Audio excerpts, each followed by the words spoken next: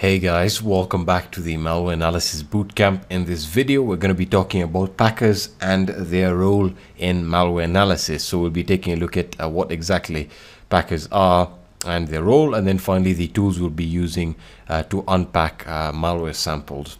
All right, so let's get started. So firstly, what is a packer? Well, a packer is a tool or a utility that is used to compress the content of the malware. Now, of course, they're used for many for other purposes. They could be used for legitimate programs. They essentially compress the file or the executable and reduce its size, and of course they do this by obfuscating the content, and in our particular case packers obfuscate the content of the malware. So this makes it difficult to analyze strings, as you'll see in a few minutes.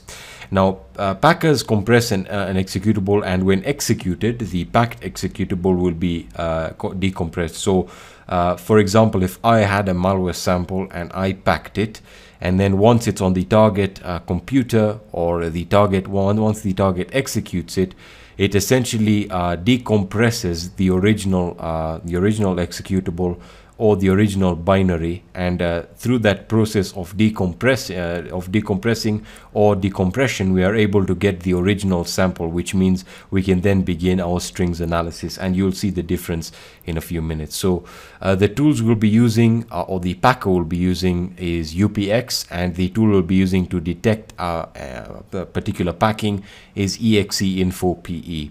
All right, so let's get started. Alright, so we are back in Flare VM and we're ready to take a look at packing, how to detect packing, and of course how to decompress a particular binary or a piece of malware that's been packed. Alright, so for our sample that we were using for static analysis, what I've done is I have packed the sample, and of course I've done it using UPX, but just assume that you didn't know that. You can see that the name of the malware is pretty much the same as the unpacked version, and you can see that the file size differs. So for example, the packed version is about 30 kilobytes. And you can see right over here the unpacked version is 68 kilobytes, so quite a difference in terms of size.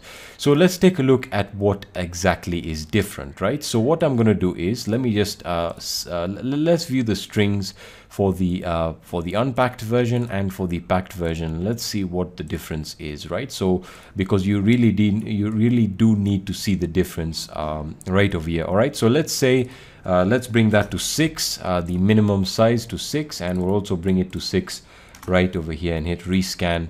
And immediately you can see that for the unpacked version, we are able to see the strings that we want to see, which are all the useful strings like the domains, the registry keys. However, in the packed version, you can see that all the data is now turned into gibberish. Now, of course, we do have readable text like the copyright notice here, and a few other words that would make sense. So for example, you can see that we have the software registry key here, but that's been completely obfuscated in a way that we cannot understand. So the strings here aren't useful. Now, of course, I could have used a different packer to make it even more unreadable, but you can see the dilemma that malware analysts face when dealing with packers. So that is in essence the difference. Now, how do we detect if a sample has been packed and what packer is being used? So let us go into the packed sample here, and to do this we'll use a tool called EXE-info-PE, which I've talked about very recently. So let's open it up. And immediately you can see that we have the file, we have the various entry points and all the information, and we get the file type, which is a 32-bit DLL. And right over here we get the packer that is being used. We have the packer name, which is UPX, and the author and the version of the packer. It then gives us very useful information, and that information is our instructions on how to unpack the binary. So right over here it tells us to unpack it, we type in upx.exe, of course, and that is already added as an environment variable in Flare VM, so we can immediately launch it, and we use the D flag to decompress the executable or the sample. All right, so let us try that right now. So what we're going to do is, I'm just going to open this up here, and let me just clear this out.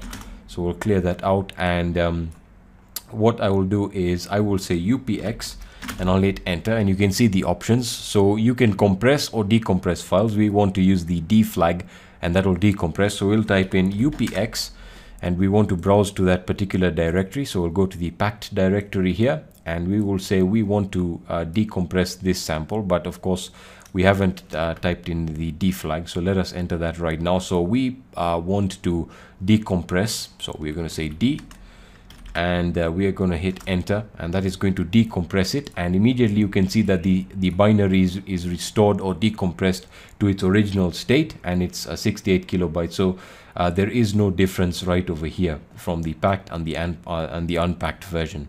So what I'm going to do is, let us go into the strings, and immediately if we reduce this, the minimum size here to 6, and let's rescan that, you can see we get all the strings back right over here. Now another quick thing I wanted to let you guys know is this is where hashes might come into play. So if I, for example, were to pack this sample once more, so I can say, for example, I'll say UPX, and I'll use the highest compression level, which is 9, and I'll use the flag QVFK,